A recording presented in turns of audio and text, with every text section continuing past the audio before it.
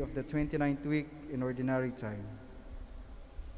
Our Mass presider for today is Reverend Father Ronald Ray Espartinis, SVD, Vice Rector of the Shrine. Our celebration will now begin. Please rise.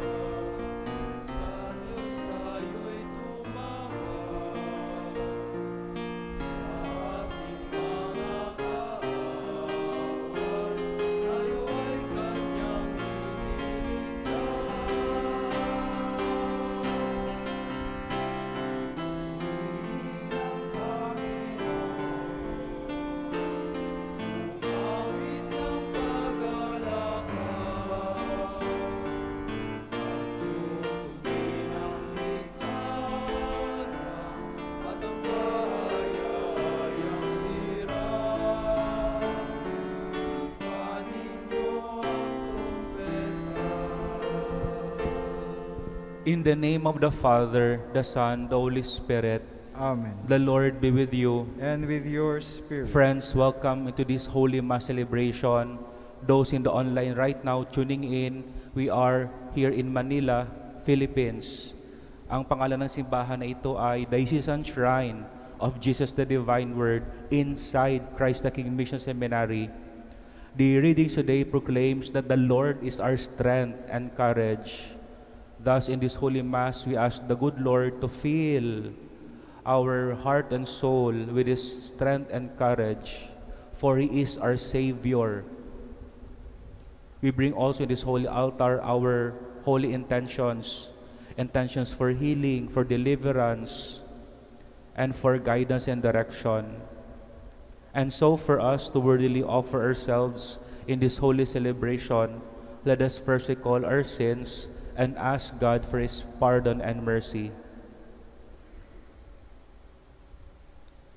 You were sent to heal the contrite of heart. Lord, have mercy. Lord, have mercy. You came to call sinners. Christ, have mercy. Christ, have mercy.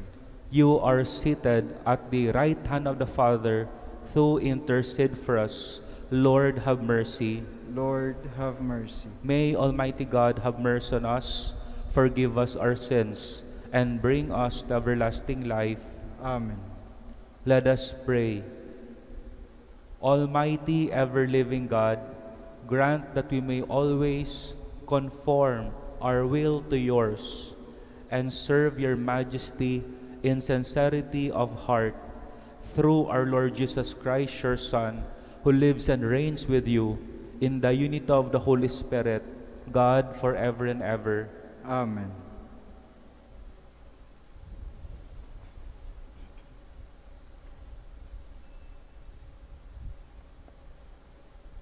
A reading from the letter of St. Paul to the Ephesians.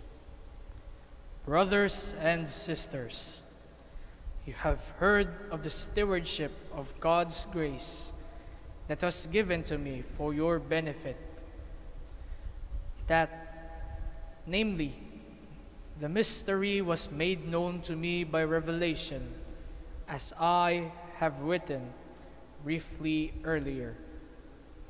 When you read this, you can understand my insight into the mystery of Christ, which was not made known to human beings in other generations, as it has now been revealed to His holy apostles and prophets by the Spirit, that the Gentiles are co-heirs, members of the same body, and co-partners in the promise in Christ Jesus through the gospel.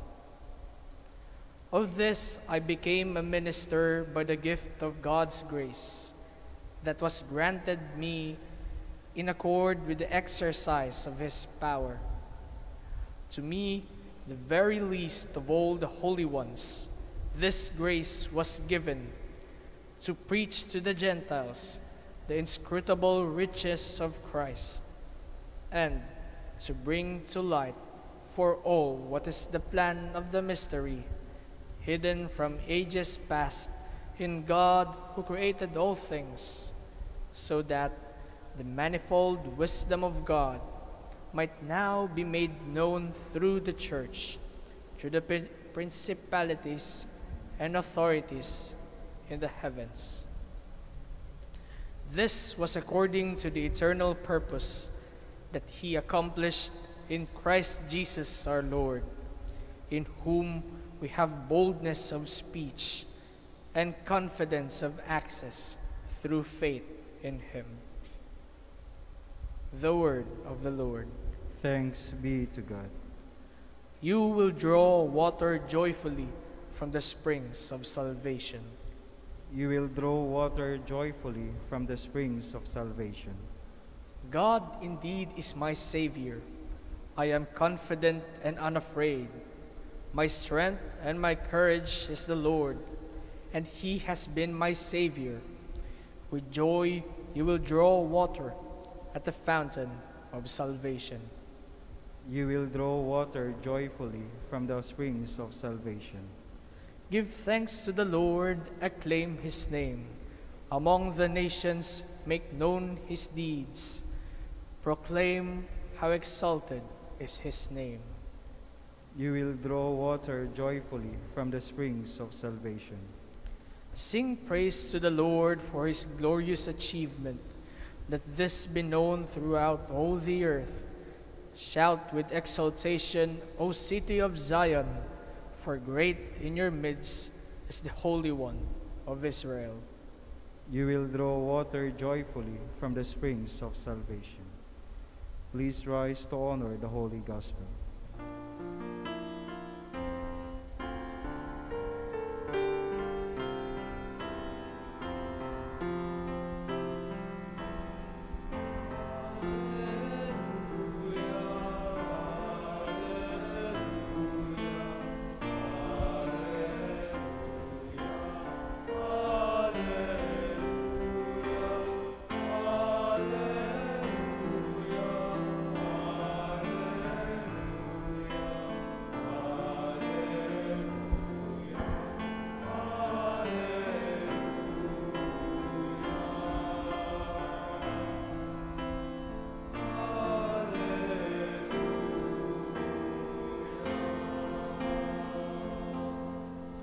The Lord be with you. And with your spirit. A reading from the Holy Gospel according to Luke. Glory to you, O Lord. Jesus said to his disciples, "Be sure of this, if the master of the house had known the hour when the thief was coming, he would not have let his house be broken into.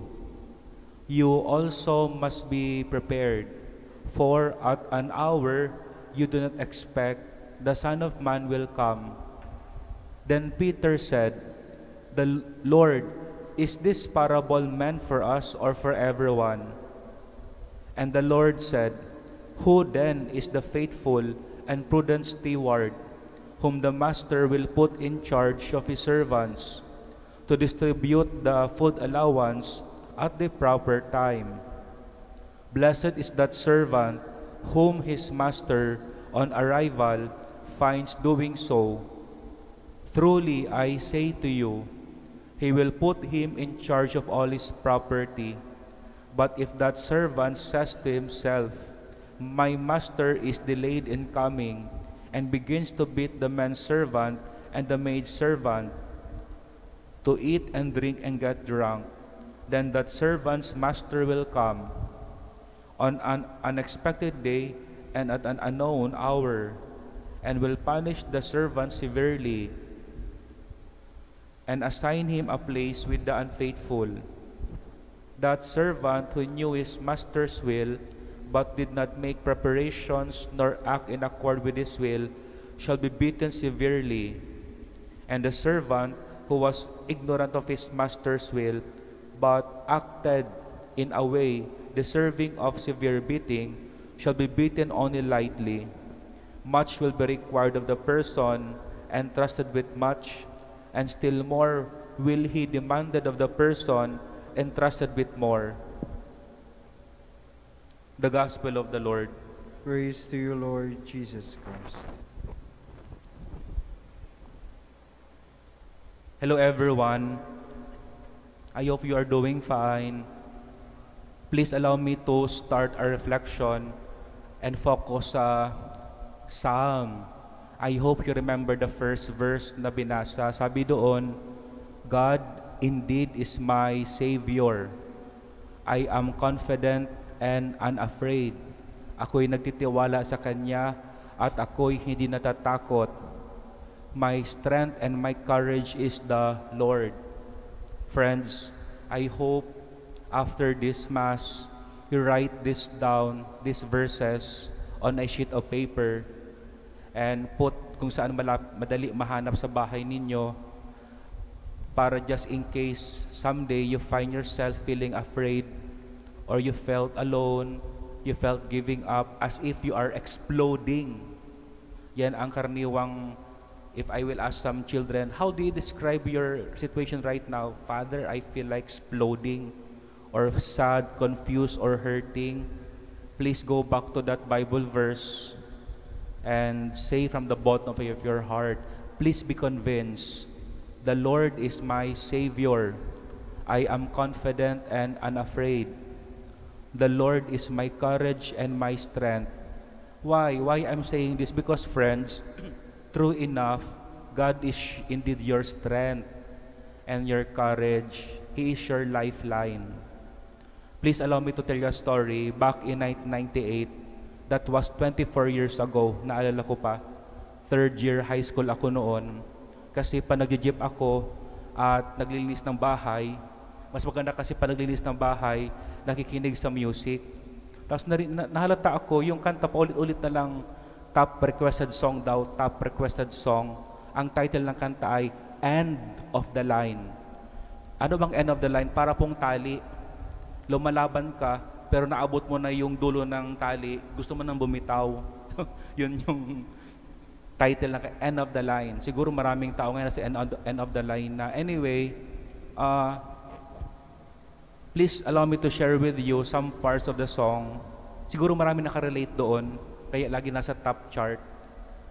Kasi ang konteksto ng kanta, parang mag-asawa, nasa loob ng relationship, tapos yung kanilang saman ay struggling and challenging, but they want to save the relationship.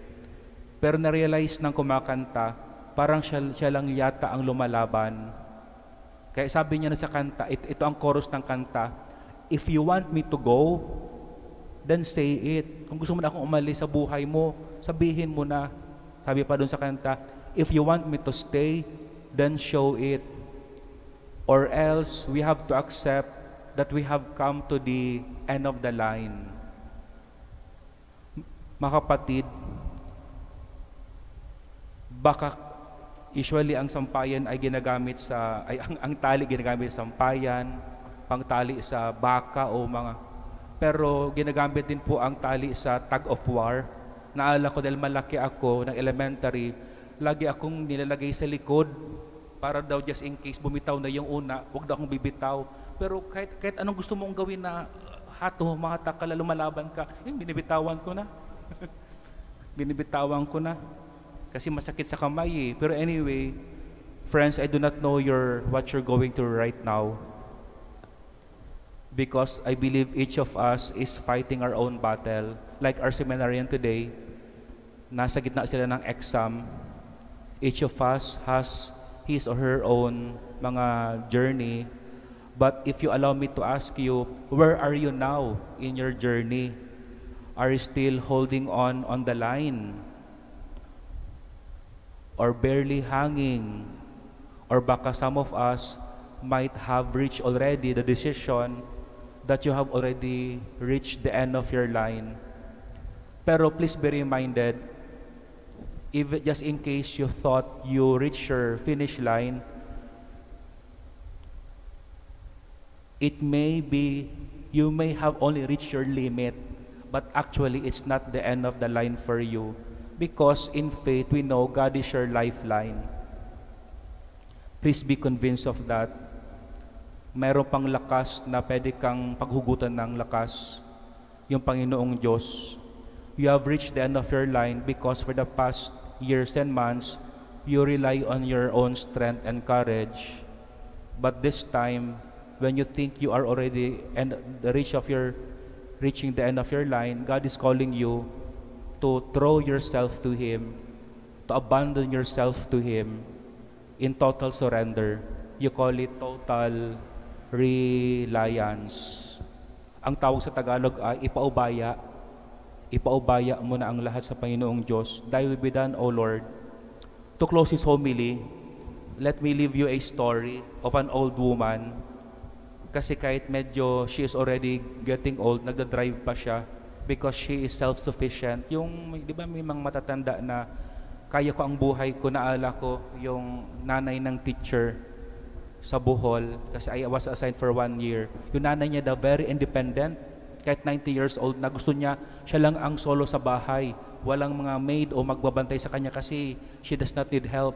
Sabi niya, Father, yung nanay ko nga sa loob ng ref, puno ng Coke kasi mahilig siya sa Coke, sa soft drinks, sa taba. Anyway, going back to this self-sufficient old woman, kaso yung pagdadrive niya, nabangga siya, but she's still alive, pero naipit siya sa loob kasi her car was wrecked. Naipit siya eh. Hindi siya makalabas kahit anong pagpumiglas niya. Dumating na yung mga police, yung fire department kasi kakalasin yung mga bakal.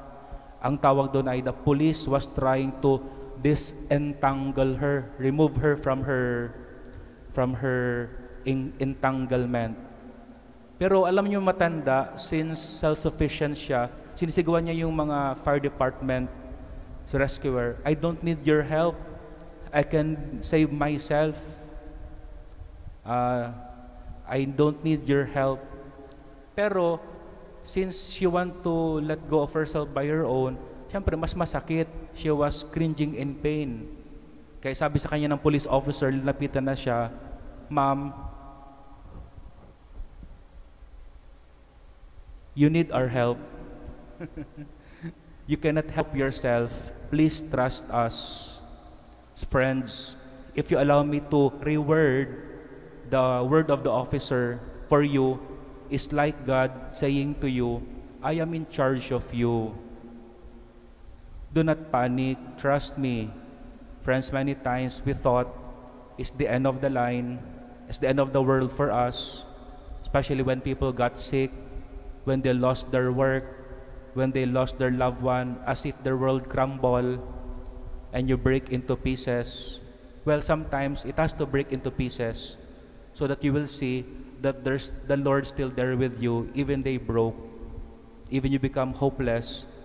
But still, sana in the midst of those suffering, you will see at the end of the line that still God is there with you because He's your lifeline. So that's all for now. God bless you, friends. Always remind yourself, turn to the Lord for light, for strength, for guidance, and for courage.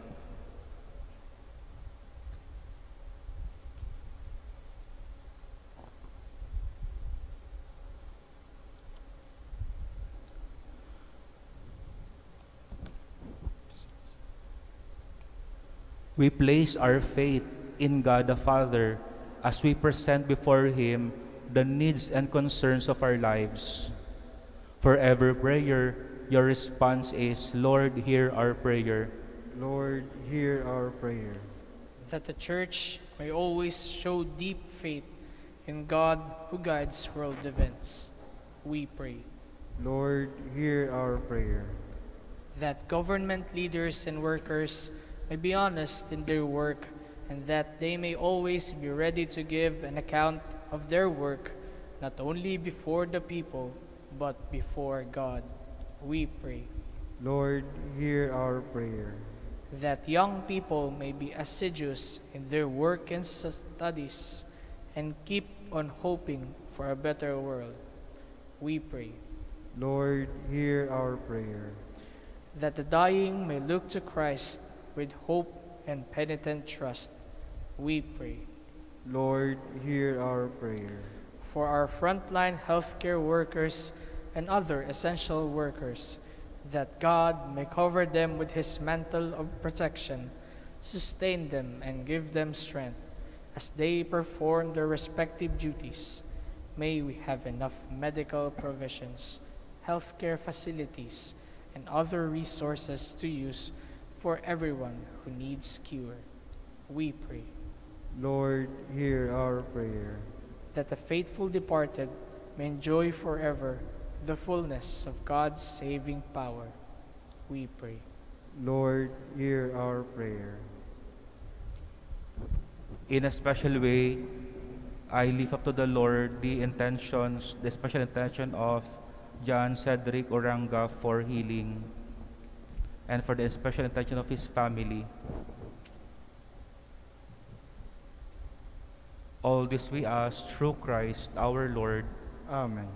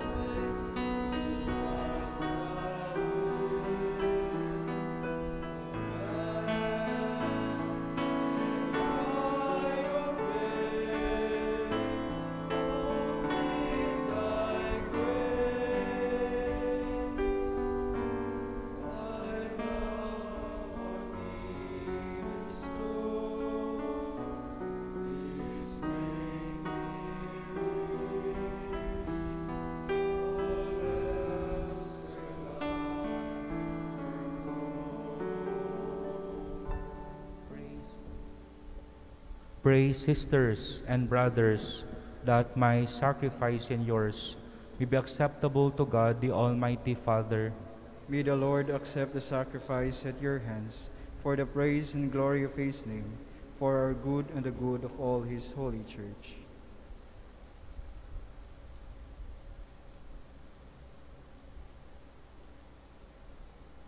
Grant us, Lord, we pray, a sincere respect for your gifts, that through the purifying action of your grace, we may be cleansed by the very mysteries we serve, through Christ our Lord. Amen. The Lord be with you. And with your spirit. Lift up your hearts. We lift them up to the Lord. Let us give thanks to the Lord our God. It is right and just. It is truly right and just, our duty and our salvation, always and everywhere to give you thanks, Lord, Holy Father, Almighty and Eternal God, for you so loved the world, that in your mercy you sent us the Redeemer, to live like us in all things but sin, so that you might love in us what you loved in your Son, by whose obedience we have been restored to those gifts of yours, that by sinning we had lost in disobedience. And so, Lord, with all the angels and saints, we too give you thanks, as in exaltation we acclaim.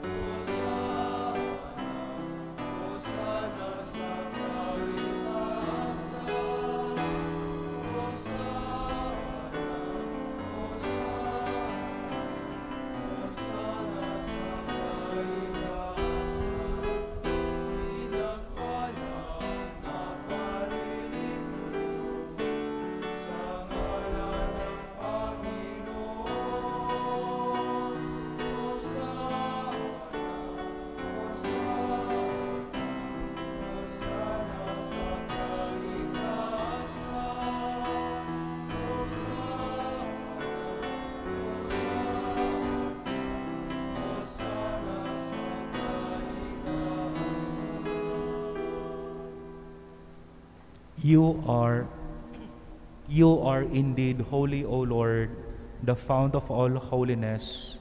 Make holy therefore these gifts, we pray, by sending down your Spirit upon them like the dewfall, so that they may become for us the body and blood of our Lord Jesus Christ. At the time he was betrayed and entered willingly into his passion, he took bread and giving thanks, broke it, and gave it to his disciples, saying, "Take this, all of you, and eat of it, for this is my body, which will be given up for you."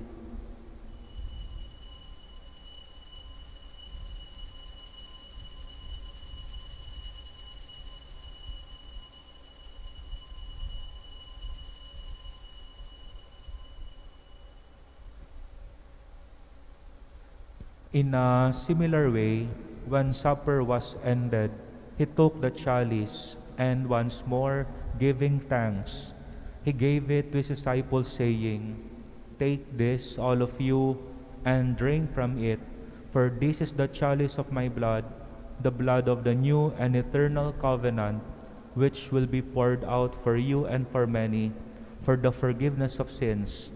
Do this in memory of me."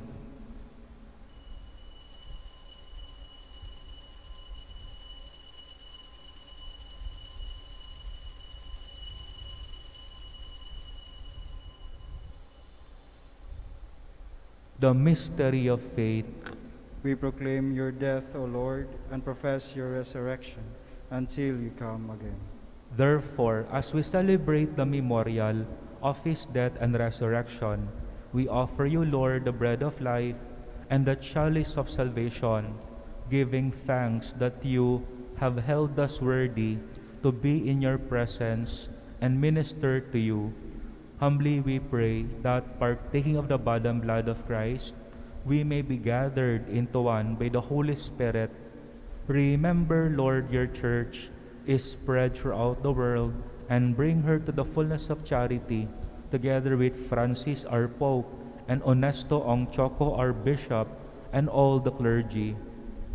Remember also our brothers and sisters who have fallen asleep in the hope of the resurrection, and all who have died in your mercy.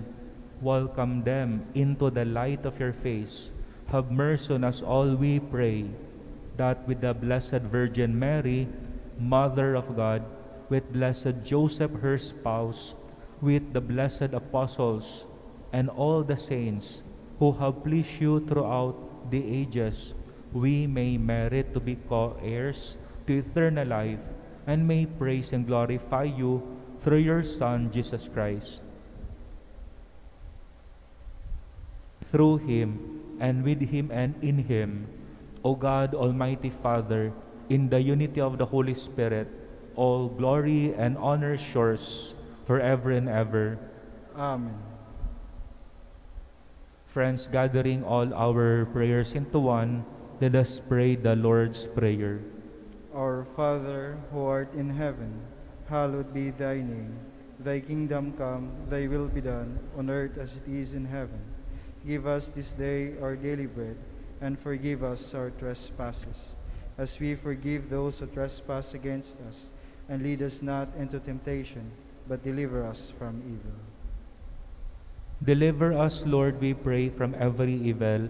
Graciously grant peace in our days, that by the help of your mercy, we may be always free from sin and safe from all distress, as we await the blessed hope and the coming of our Savior Jesus Christ. For the kingdom, the power, and the glory are yours, now and forever. Lord Jesus Christ, who said to your apostles, "Peace I leave you, my peace I give you," look not on our sins, but on the faith of your church, and graciously grant her peace and unity, in accordance with your will, who live and reign forever and ever. Amen. The peace of the Lord be with you always. And with your spirit. Let us share to one another the sign of peace. Peace to everyone. Peace be with you. Peace to all of you. Lamb of God, you take away the sins of the world, have mercy on us. Lamb of God, you take away the sins of the world, have mercy on us. Lamb of God, you take away the sins of the world, grant us peace.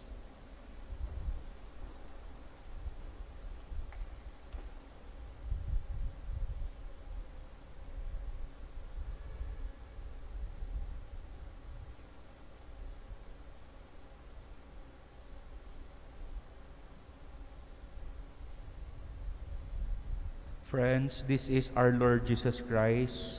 Indeed, He is your Savior, our Savior. He is our courage and our strength. Behold Him, for He is the Lamb of God who takes away the sins of the world. And blessed are you who are called to the supper of the Lamb. Lord, I am not worthy that you should enter under my roof, but only say the word, and my soul shall be healed.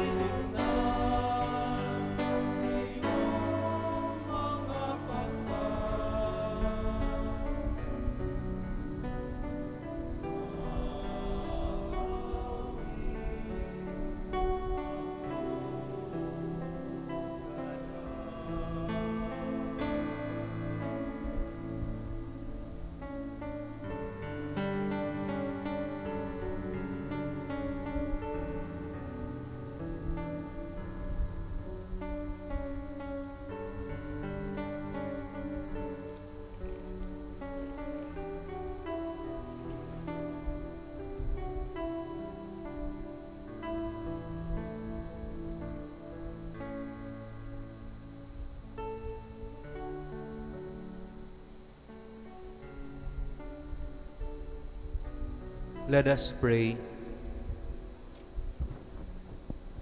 Grant, O Lord, we pray, that benefiting from participation in heavenly things, we may be helped by what you give in this present age and prepared for the gifts that are eternal through Christ our Lord. Amen. Oratio Imperata. Merciful and compassionate Father, we confess our sins, and we humbly come to you to find forgiveness and life. We come to you in our need to seek your protection against the COVID-19 virus that has disturbed and claimed many lives. We ask you now to look upon us with love and by your healing hand, Dispel the fear of sickness and death. Restore our hope and strengthen our faith. We pray that you guide the people tasked to find cures for this disease and to stem its transmission. Bless our efforts to use the medicines developed to end the pandemic in our country and the whole world. We pray for our health workers that they may minister to the sick with competence and compassion. Grant them health in mind and body, strength in their commitment, protection from the disease. We pray for those afflicted. May they be restored to health, protect those who care for them, grant eternal rest to those who have died. Give us the grace in these trying times to work for the good of all and to help those in need. May our concern and compassion for each other see us through this crisis and lead us to conversion and holiness. Grant all this through our Lord Jesus Christ, your Son, who lives and reigns with you in the unity of the Holy Spirit, God forever and ever. Amen. We fly to your protection, O Holy Mother of God. Do not despise our petition in our necessities, but deliver us always from all dangers, O glorious and blessed Virgin. Amen. Our Lady, health of the sick, Pray for us. Saint Joseph, Pray for us. Saint Raphael the Archangel, Pray for us. San Roque, Pray for us. San Lorenzo Ruiz, Pray for us. San Pedro Calungsod, Pray for us. Saints Arnold Jansen and Joseph Renadimits. Pray for us. Please be seated for some announcement. Masses for our departed loved ones on October 31, November 1 and 2 are as follows: 6:30 a.m., 12:15 p.m., and 6 p.m. For Mass intentions, envelopes are available inside the shrine, as well as through our online Mass intentions at www.bit.ly/shrinemassintentions. Thank you, and may God bless you always and always. Magsitayo tayo. The Lord be with you, And with your spirit. and may our Almighty God bless you all, the Father, the Son, the Holy Spirit. Amen. The Mass has been offered. Go in peace. Thanks be to God.